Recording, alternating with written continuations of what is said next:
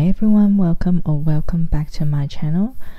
Today I want to share with you my current favorite perfume collection that doesn't give me any skin reactions, except for my neck. I think I'm just overall cannot tolerate any fragrances on my face or neck, so I generally don't wear perfumed products over those areas. I just wear perfume on my forearms nowadays, as well as my upper chest. And so these are the perfumes that seems to be okay for my skin that is very sensitive to fragrances. Now, I don't have a huge collection. I only have 5 full-size bottle, things that I've purchased with my own money rather than samples. And the first one I want to show is this Cabriole Hermes scented water from the Cabriole range that is meant for children.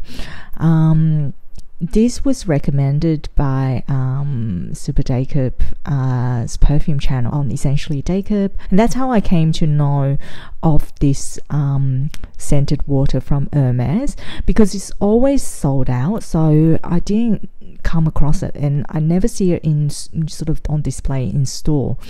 It's very, very lovely Osmanthe scent, which leads me to this other favorite Osmanthe Yunnan from the Essence range. This is actually one of my I think this is actually my first full-sized luxury perfume bottle. Is an Eau de Toilette. I just fell in love with the Osmanthe. In comparison to the Cabriole, which is also an Osmanthe sort of fragrance, this Osmanthe Yunnan it's a bit more complex, I guess, as it develops, and it doesn't have that sweet scent that the Cabriole has, which makes sense because the Cabriole is meant for children, whereas this is an Eau de Toilette meant for adults, and so it does have a bit more of that sophisticated, elegant feeling, whereas the Cabriole's got that cheerful, playful feeling to the fragrance.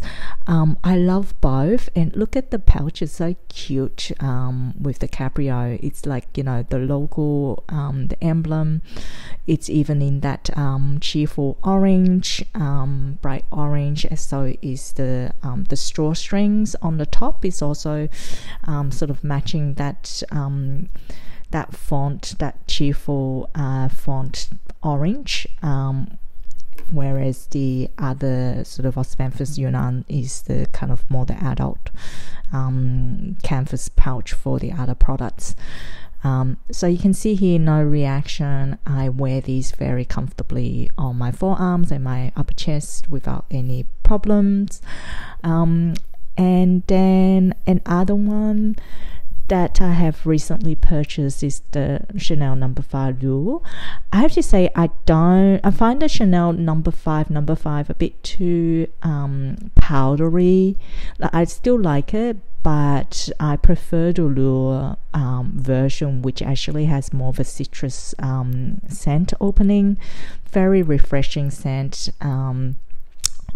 And this is the limited edition bottle, which is so cute. It's like a pebble shaped bottle. It doesn't come with any sort of pouch. I just use a Chanel sort of beauty freebie pouch that you get from online orders that sort of holds the sample.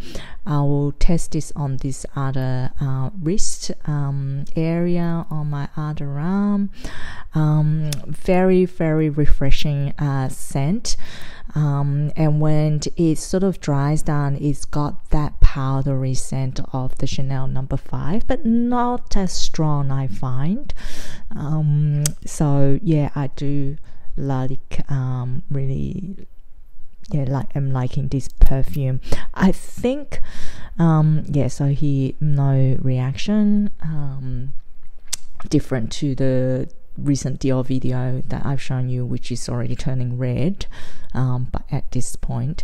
But my next is the Comete, which luckily also doesn't give me any reaction, because I just love this scent, especially now in the winter time. I mean, I haven't tried it, you know, during sort of sort of summer and spring time, because the time that is released is, you know, sort of approaching winter in Australia. Just love the magnetic lid. I have to say, like, in comparison to the Hermes one, which, you know, they're good bottles as well, but it doesn't have the same tactile experience as the Chanel one. Look, the pebble, it'd be so good if they can make a magnetic glass lid for this limited edition bottle. But yeah, now, out of all the sort of all these bottles, I prefer the magnetic lid closure of the Comete one the most. It's just so easy, and you know, that magnetic click sound, I just love it. So here I'll spray it on this arm a bit further down, just to show the patch test. Yeah, look, I love the Comete fragrance during winter time. I don't know whether I would like it during sort of warmer months, yet to test it out, but during the winter it really gives me that snow sort of experience, and then the blooming sakura. So here look, no reactions from the Hermes arm, and so far with the Chanel number 5 L'eau and the Comete, also no reactions so far. The Chanel dry down, that powdery dry down, it gives me a sense of power. It gives me confidence. So it's something I prefer probably to use for work days, or you know, for days where I really need a boost of confidence. Now this is the Coco Mademoiselle, which I love, but unfortunately I started developing a reaction to it ever since I started testing out the Dior samples. Now, I believe it must be some cross reaction. Maybe it's the jasmine. In terms of the scent, in terms of, you know, my favorite so far, at least during winter, I would say the Chanel Comete is my favorite. And then followed by the Osmanthe Yunnan. Again, during winter months, I think I might sort of prefer different orders, perhaps when it's a different season. But at least now, over winter, Osmanthe Yunnan is my second favorite. And then Chanel number 5 L'eau. And then Coco Mademoiselle. And then Cabriole. So the Osmanthe Yunnan one, I find just gives me a very relaxing sort of feeling dry down.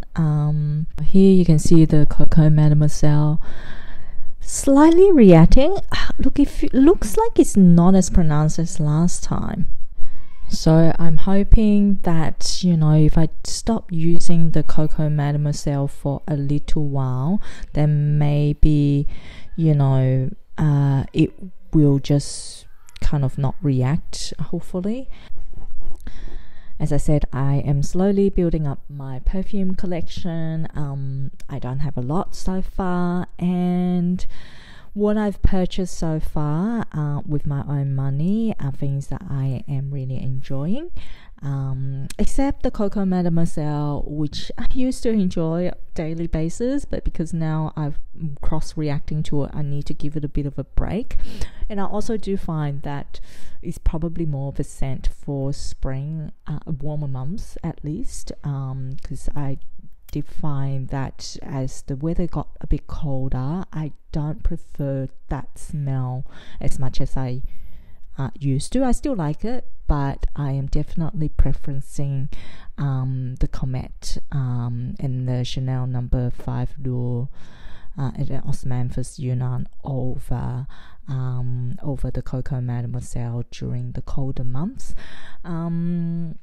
Yeah, so that's very interesting how fragrances and perfume smells differently during different seasons, and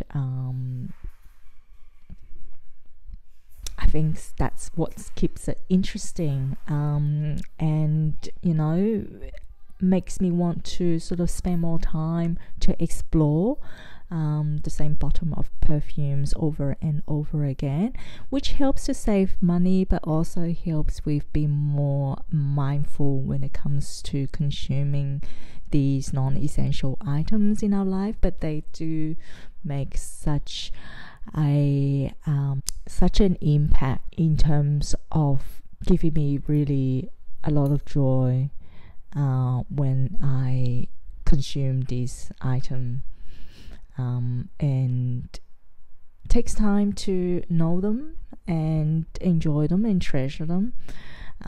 So this is it from me today, a bit of a short video to recap my current fragrance collection. If you want to take a look at some other videos on my channel, I will leave a link on the screen.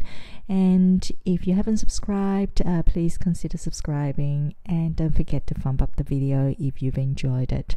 Thank you very much for spending time with me today, and until next time, you all take care. Bye.